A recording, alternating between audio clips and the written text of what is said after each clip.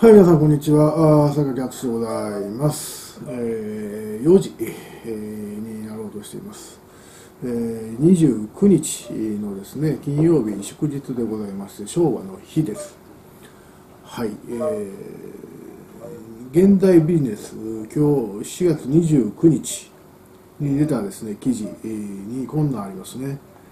週刊現代からの記事ですね。円の暴落が止まらないのに安倍元総理が黒田総裁をご利用しするわけもう元総理ですからね、何の権限もない、ただの一議員なんですけど、安倍派というですね、自民党最大派閥の領袖でいらっしゃる。だからあれですね権力、法的な権力は一議員のままなんですけど、隠然たる影響力があると言ってもいいでしょうね、この方、安倍さんね。で、ちょっとそんな長くないんで読んでいきますと、日本円の暴落が止まらない、4月20日には1ドル129円、と約20年ぶりの水準に下落した。131円までいってます、今ね。これは日銀の黒田晴彦総裁が進める金融緩和政策が原因だ。その通りよ。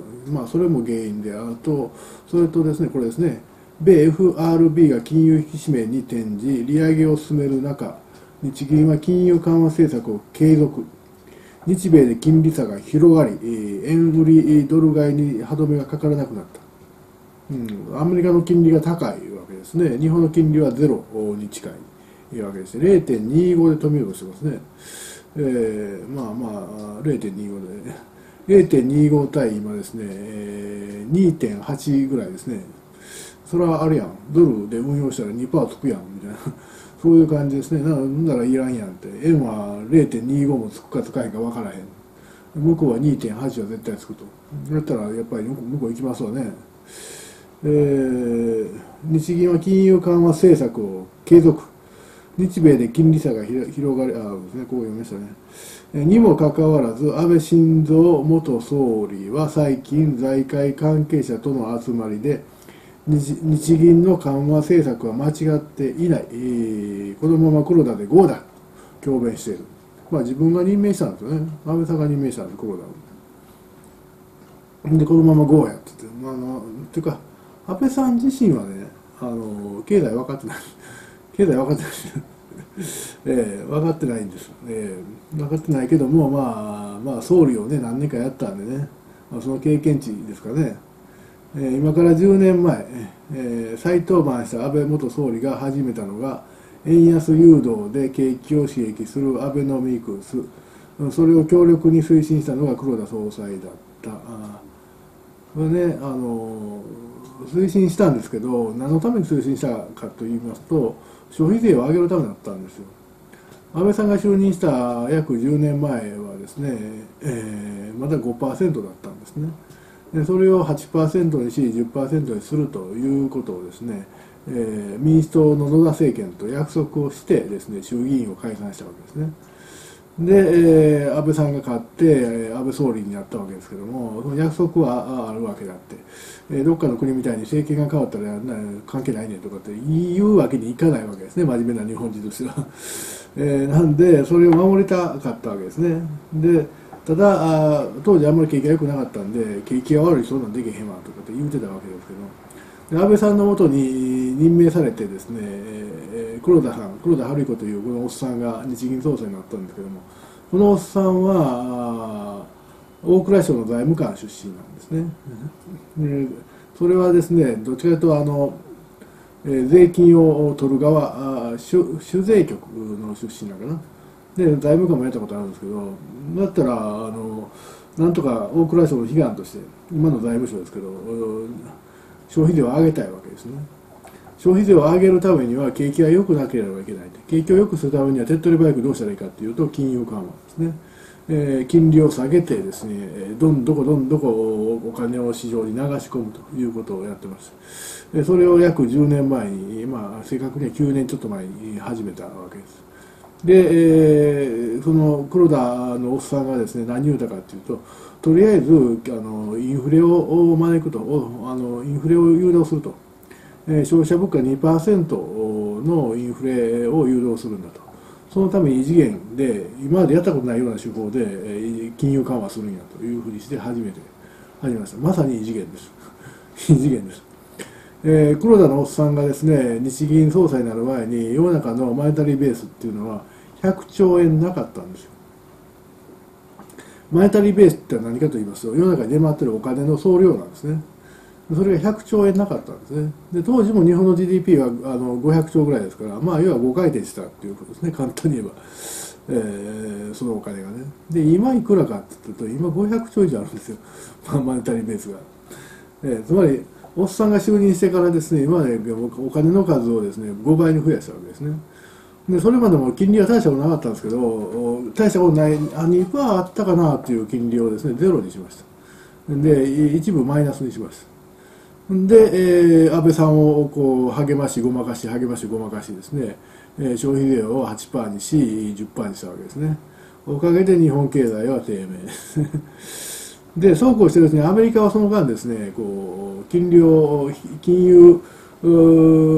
き締めから金融緩和からですね、引き締めに転じて、イエレンさんの時にそれでまた緩和に転じてですね、ほんで今度また引き締めにしようとしてる、まあ2サイクル目に入ってるわけですけど、日本はずーっとまあゼロ金利のまんまということですね。それに対して今ですね、世間がですね、非難合々してるわけですよ。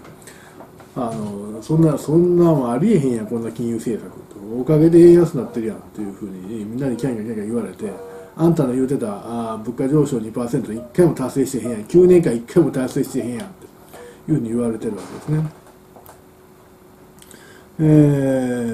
今更それを撤回するのは安倍元総理にとって過ちを認めるようなものできるわけがないということでしょう。全国紙経済部記者と、その結果、輸入物価は急上昇、ガソリン、代や電気代が値上がりし、7月の参院選に影響しかねないと政府与党内からも懸念の声が上がる。鈴木俊一財務大臣が円安を止めようと口先介入しても黒田総裁はどこ吹く風。それを安倍元総理が強力に支持するので岸田文雄総理も打つ手がなくなっています。安倍元総理に頭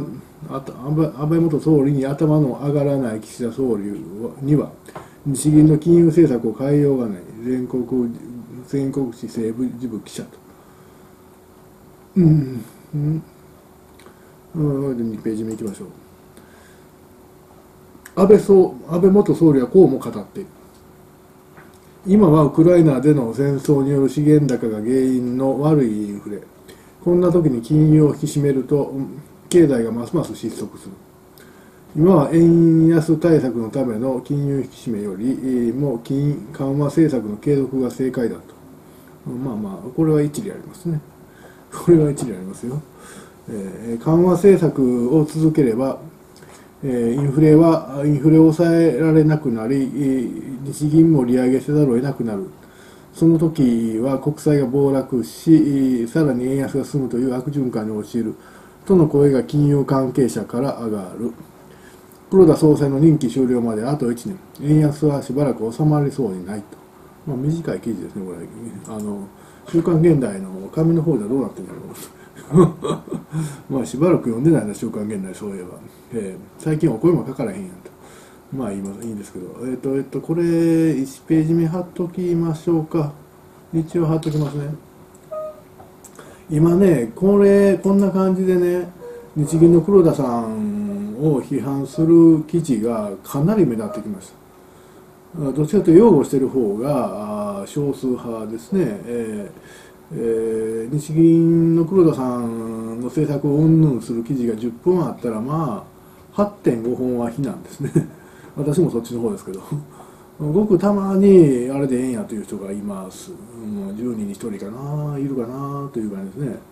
もうちょっといるかなという感じですけど、たまに見ますよ、その擁護する記事。何がいけないってね、ゼロ金利をずっとしてることによって、なんていうか政策の選択の余地がなくなるんですよ。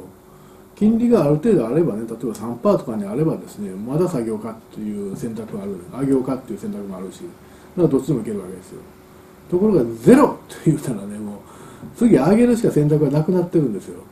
でこれをねもう9年も続けてきてるわけですよ、ほぼほぼ。どうなってんのって話ですね。9年もこんなことやってきてると。でそれをいまだに非難合々を浴びてるわけ。今になって非難合々を浴びてるわけですけど、まあ今まではまあまあええかみたいになってきたんですけど、ここどうでしょうね、1年ぐらいすごいですね、非難の声がかまびすしですね。でそれでもおっさんですね、いや円安は日本経済にとってええねんとかって言いまくってるらしい、言いまくってるそうで、それがちゃんと記事にも出てます。なんかね、なんか習近平っぽいですね。習近平のゼロコロナみたいな匂いがしてきますね、そこにね。今更やめられへんやんって、間違うてたとは言えへんみたいな。